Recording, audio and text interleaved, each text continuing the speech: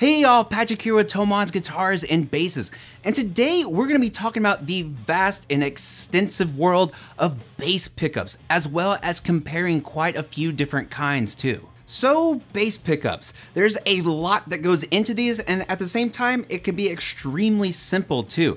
But over the decades, there have been so many different kinds, different manufacturers, different types of pickups that have been created as well as customized and put into the world, where there just are so many different options where it's pretty much safe to say you can get the exact sound that you're looking for from any sort of pickup, to say the least. Traditionally, the pickup is that thing on your bass that is essentially a magnet that is surrounded by a copper wire which is coiled, and then that picks up the vibration physically coming from your string, which then translates into sound once it goes through your entire rig. It's pretty cool to say the least. But there are a lot of different kinds of pickups as well as different ways you can use them. And of course, there's a lot of different little variations that can completely change the sound that the pickup is going to then produce. And consider this more as a starting guide to the idea of what pickups are and what different sounds you can get with them. Because we're not going to go through every single kind of pickup that there is for basses out there. That would take a lot of time and a lot of pickups too, to say the least.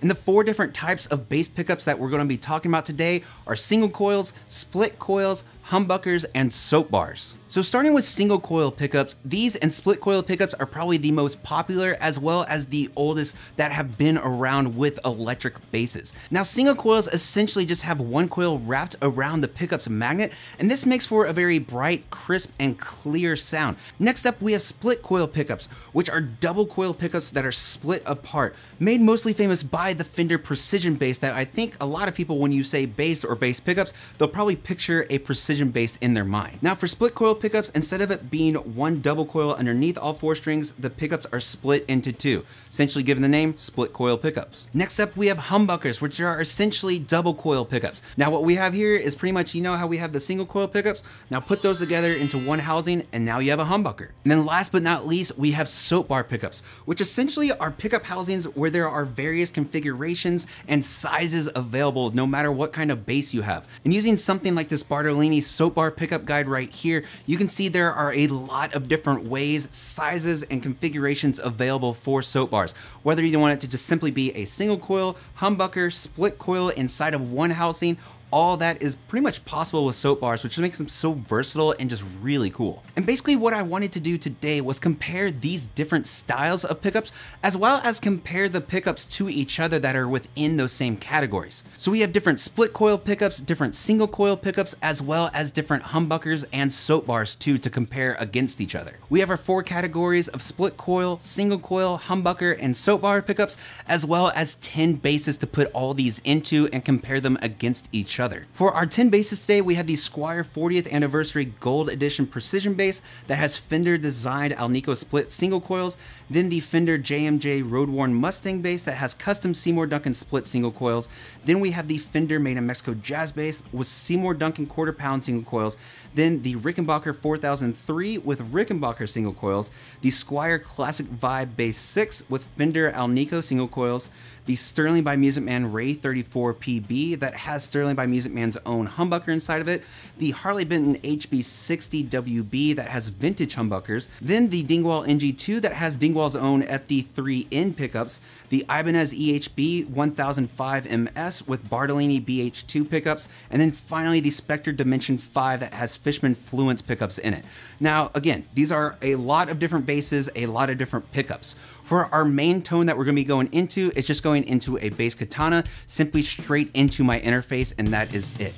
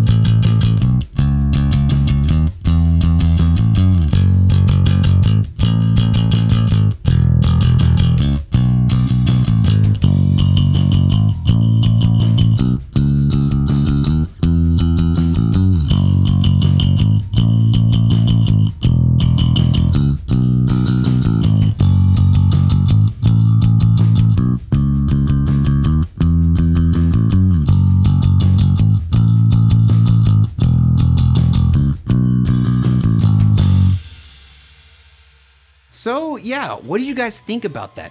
What kind of pickups do you generally go towards, and what kind do you think that your ears like the most as well?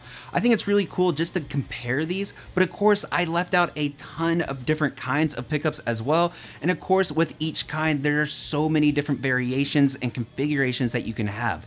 One of the big things is that we don't really know what every single bass sounds like, so it's really interesting to see maybe this bass sounds like this because of where the pickup is, but this bass sounds very similar to it even though it has a completely different kind of pickup in a completely different spot. It's really interesting and super fun to compare and contrast all these different types of pickups. But of course, let us know down in the comments what your favorite types of bass pickups are and what we should really be looking at in future videos. Thank y'all so much for watching as always, and of course, make sure you subscribe to Thomann's Guitars and Basses YouTube channel, as well as click that bell for notifications. Thank y'all so much again for hanging out with me, and we'll see y'all next time.